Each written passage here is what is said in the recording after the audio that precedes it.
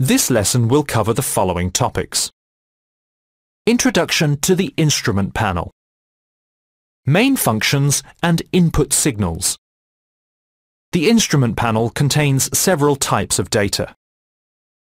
Journey data providing speed and distance information during a journey. Vehicle data providing information on the condition of the engine and the fuel level. The warning lights give information about the various lights and the handbrake. The alerts give information about mechanical emergencies. The instrument panel displays information in either analog or digital form.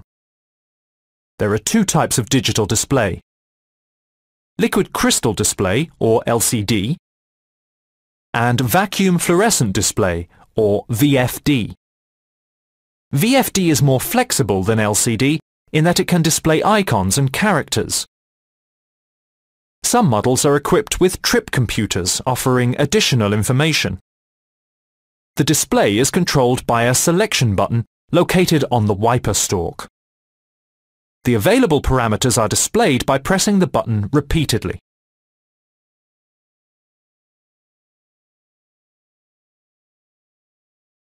The instrument panel on recent Renault vehicles is not repairable. If the instrument panel is faulty, it must be replaced. The only replaceable component is the instrument panel screen.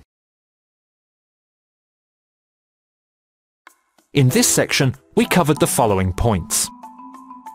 The instrument panel contains journey, vehicle, warning, and alert data. The instrument panel displays information in either analog or digital form. The trip computer offers additional data. The only replaceable instrument panel component is the instrument panel screen. Let's look in more detail at the main functions and input signals of the instrument panel. As a general rule, the instrument panel displays data processed by a computer. Sensors transmit input signals to a computer.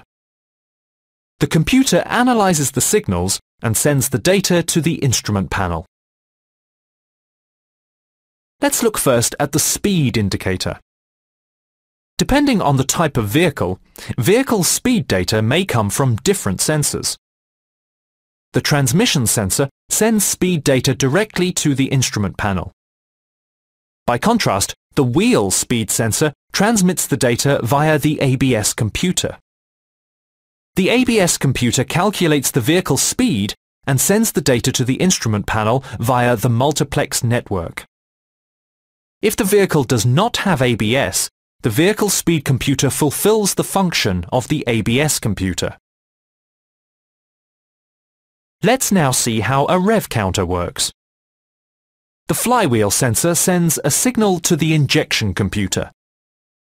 The injection computer determines the speed of the engine and transmits it to the instrument panel.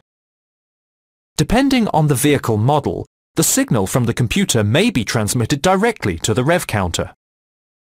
The signal may also be transmitted via the multiplex network. Let's now see how a fuel level signal works. The fuel level gauge consists of a float connected to a rheostat. Fuel level data is transmitted to the instrument panel by a wire. A warning light comes on when the fuel level reaches the minimum level. Let's now look at how a coolant temperature gauge works. The coolant temperature sensor consists of an electronic negative temperature coefficient sensor.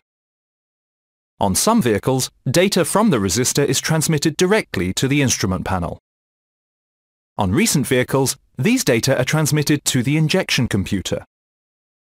The injection computer sends information about the coolant temperature to the instrument panel through the multiplex network. An engine fault warning light comes on if the engine overheats. The stop indicator also comes on, requiring the vehicle to stop immediately. Let's see finally how an oil level indicator works. An oil level sensor is a hot wire semiconductor located in the oil sump. The oil level sensor can communicate directly with the instrument panel. The oil level sensor can also communicate with the Protection and Switching Unit, or UPC. The UPC sends the oil level data to the instrument panel. An oil level warning light comes on when the oil level is too low. The service indicator light also comes on. On recent vehicles, the warning lights and alerts work with light-emitting diodes, or LEDs. The LEDs are controlled by an integrated circuit housed in the instrument panel. The integrated circuit lights an LED or not, depending on the input data it receives. In this section, we covered the following points. The instrument panel displays the data processed by various computers. Depending on the type of vehicle speed data may come from different sensors. The injection computer determines the speed of the engine and transmits it to the instrument panel. Fuel level data are transmitted to the instrument panel by a wire. The instrument panel receives the temperature data directly or via the injection computer. The instrument panel receives the oil level data directly or via the UPC. The LEDs are controlled by an integrated circuit housed in the instrument panel.